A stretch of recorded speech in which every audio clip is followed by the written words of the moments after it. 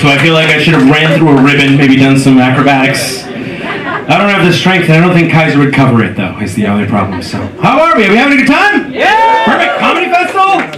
Make some noise. Love it.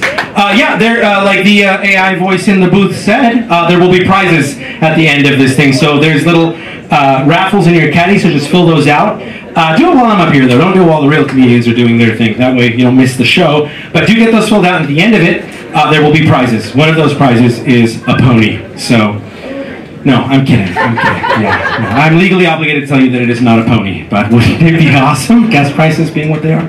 Okay. So yeah, my name is Jose Barrientos. A little about me. I have an unusual day job. I am a penetration tester.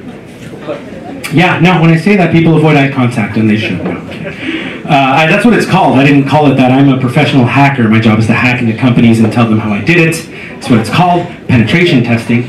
There's a shortened version called pen testing, but I feel like that's worse.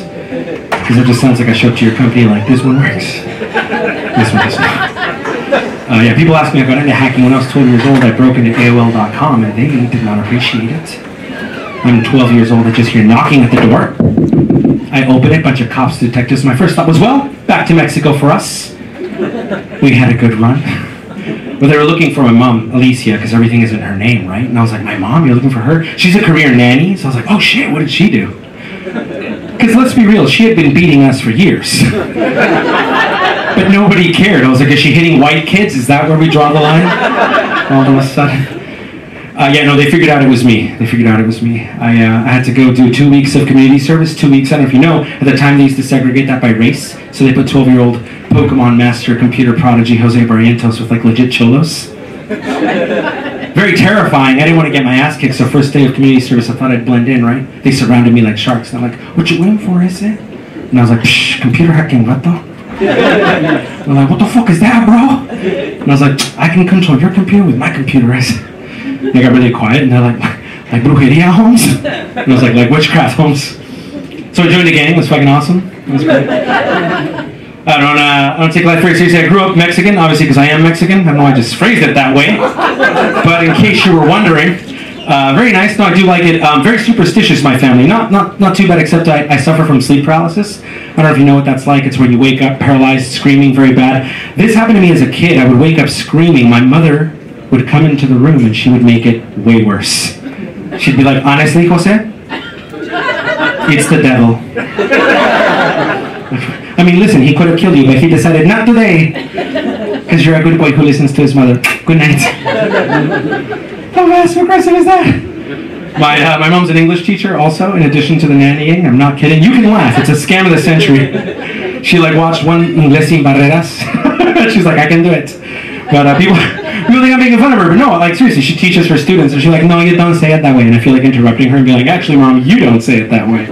More technical.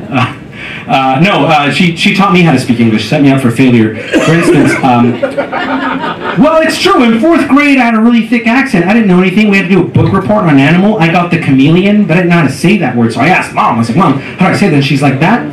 Chameleon. And I was like, are you sure? She's like, absolutely. So I'm up there, 4th grade. Little dorky Jose was like, the chameleon is a lizard. He's super cool. He can like change colors. That was my nickname for 4th grade, chameleon. It's just a lot of gaslighting. I had a parakeet, pet parakeet, green, the best. He dies. And you know, I was at summer camp. I come back, but I didn't know he died, and he's blue. And I was like, what happened to my parakeet? And I was like, oh my gosh, Jose, you'll not believe this. He missed you so much. He changed his feathers blue. And I was like, well, if chameleon can do it, like that makes And I believed that well into adulthood. Do you know how embarrassing it is as a grown-ass man to be like, well, I mean, parakeets are known in moments of extreme duress to change like, oh my fucking God, he died. I also love that my mom was like, I will not go to 2 pet stores. You don't have green ones? Back up the blue one, I'll spin it. Alright, we ready to get this started?